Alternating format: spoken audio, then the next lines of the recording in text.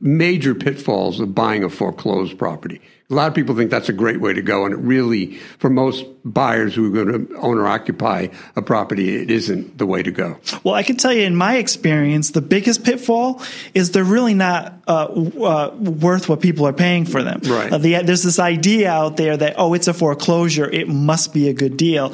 And in my experience, the amount of work that most of these properties need does not, it just doesn't.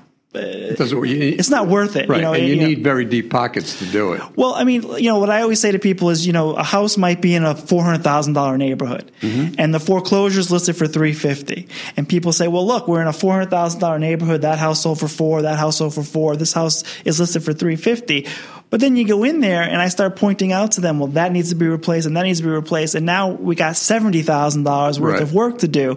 And so now you're not really, they're thinking, oh, I have $50,000 in appreciation right off the bat, but in fact, they're probably behind the 8 ball by the time they do the work. And the other thing I tell clients is it doesn't matter how good of a deal you get.